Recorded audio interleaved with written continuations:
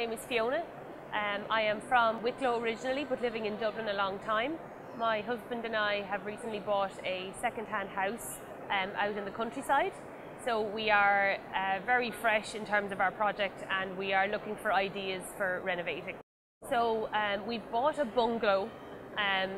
The rooms are all very, very small, so we're looking to make it more open plan, and it needs a lot more light. It's very, very dark. So windows, sliding doors, big panels of glass were sort of what we came to look at today. And we need interior badly. The house is 50 shades of yellow at the minute. Everything is yellow. Every room in the house is yellow. Different shade of yellow. So then we're going to be looking for interior. So the show in Belfast in October sounds great actually. That'll be our next hit next month. I think these types of projects take years. You know, you have a 1-year plan, a 2-year plan, a 5-year plan.